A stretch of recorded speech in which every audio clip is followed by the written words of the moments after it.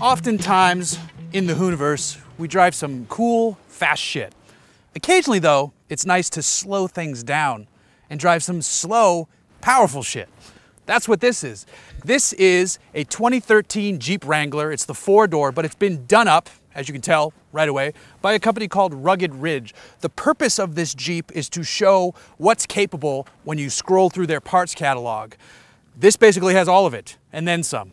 And we're gonna try to kick its ass a little bit out here on the off-road portion of the Hooniverse Highway Hooning Grounds.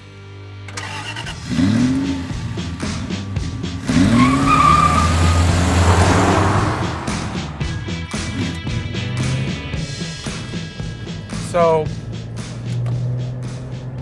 you know we typically like our cars fast, but that's not always the case. Sometimes we just like them to take us to different places. Such is the case today. I'm on a nice road. There's some beautiful houses out here. Right in front of me though, that's dirt. And we're gonna go exploring a little bit because this is the Rugged Ridge Jeep Wrangler. It's better known as Kilroy. And it's pretty cool. It's a very military themed build. I just hope nobody thinks I'm voting for Donald Trump while I'm driving this thing. I don't have any guns in here. I do have an axe on the back, and the axe is pretty bitchin'. And the paint on the head of the axe matches the paint of this Jeep, which is not aftermarket. This paint is factory color. In 2013, I believe they offered this commando green paintwork. And it works for this build, obviously. Now, when you have a Jeep, as most Jeep owners already know, it's a Jeep thing. As most Jeep owners already know, it's fun to take them and get them dirty. A clean Jeep is not a happy Jeep. Jeeps like dirt, and that's what we're gonna try to do today, is get this thing covered in some dirt and some mud and have some fun and see what all these enhancements to the vehicle do. Now, I'm not gonna review this like I would normally review one of the cars we get because most people already know how a Jeep drives. It's got a strong engine with some good torque to get you through some stuff. The gearbox is nice and friendly. Jeeps make great cars to teach someone how to drive stick-on, actually, because the gearbox is so forgiving. Now, this Jeep has tons of suspension travel. It has massive 37-inch tires. It's got those green wheels out there. It's got some big disc brakes, which I love because, you know, when you get going in this stuff, you also want to stop. It's got some off-road lighting, which I just turned on.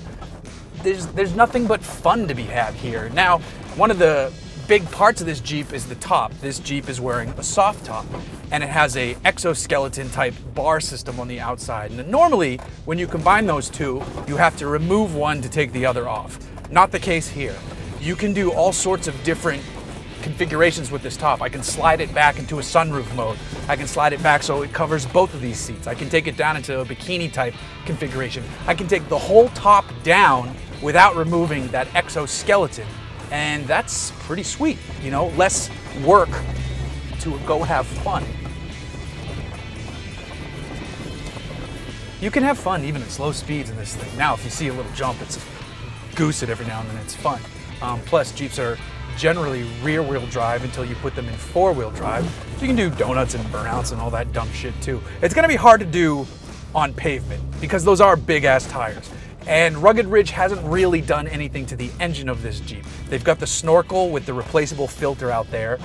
They have swapped the gearing on this to, this has 513 gears, which this thing actually moves kind of nicely down the highway. Obviously I had to drive on the highway to get to the off-road highway. And I could cruise at 80 comfortably in this thing. And, you know, kaiju started roaming the earth. I could take a more direct route to escape. The cool thing about what Rugged Ridge is doing is that they're offering packages. They call them restyling packages. So the average person, not the hardcore Jeep person, the average Jeep buyer who wants to get into this world might not know exactly what they want for their Jeep. You go to Rugged Ridge and you see packages. I like that one, or that one. You pick one and then you just buy the parts for that package. Now you have the Jeep you want without hitting forums and all that stuff, which isn't bad. You know, if you really want to dive in and get aggressive, you can say, oh, I need that front bumper, this rear bumper, that winch, these wheels. But if you're more of a weekend warrior Jeep type person, even if you are hardcore, because this Jeep can do a lot, But for the weekend warrior, you just want to pick a package, get your Jeep looking the way you want it, take it to the places you want to take it, and be done with it. That's where Rugged Ridge comes in. I think that's pretty cool. One thing you don't think about is how much Jeep owners customize their vehicles. Now, yeah, we know Mustang guys like doing pulleys and flows with Camaros, but we know, Camaro people like doing stuff, Nissan Z people like doing stuff, BRZ and FRS people like modifying their cars. If you really think about it, which owner group of automotive enthusiasts out there modifies their vehicle the most? It's Jeep owners. It's a no-brainer. Even if it's wheels and tires, it could be a snorkel, it could be gearing. There's so many things that Jeep people do. If you find a stock Jeep, it's almost rare. Even the guy who just keeps his Jeep shiny clean on the road will throw some BFG, KO2s on it because I hate to say it's a Jeep thing, so I'm not going to. Because the Jeep infects you and you start to modify it and you make it your own. That's almost across the board for Jeep owners. They really seem to love to put their Jeeps together the way they want. So they can do fun shit like this.